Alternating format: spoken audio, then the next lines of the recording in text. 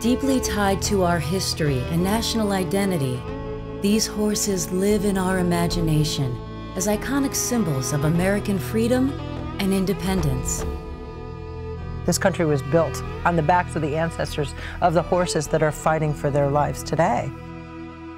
A controversial roundup of wild horses is underway in Nevada. Activists are saying they are systematically being eliminated. Federal government says it is simply trying to control the population.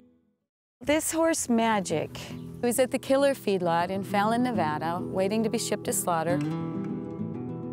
Worldwide, there's a big market for horse meat in areas of Europe and the Pacific Rim. I have a lot of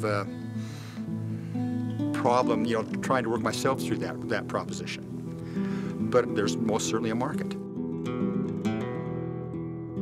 Originally, he was a wild horse living on BLM land, and then somehow ended up at the Killer buyer's feedlot.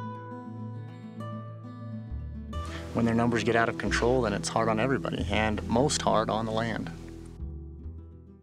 We're talking about an environment, an ecosystem that can be destroyed or made better depending on what we do,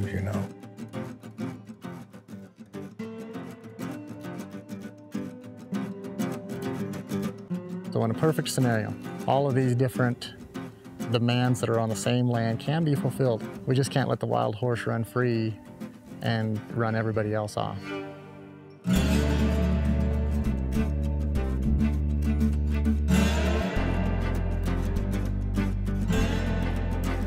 You wouldn't want to kill a cow in India, and for some reason, horses are seen that way here in the United States. I can't think of a greater gift to give any wild horse than to just let him go. Let him go, be a horse.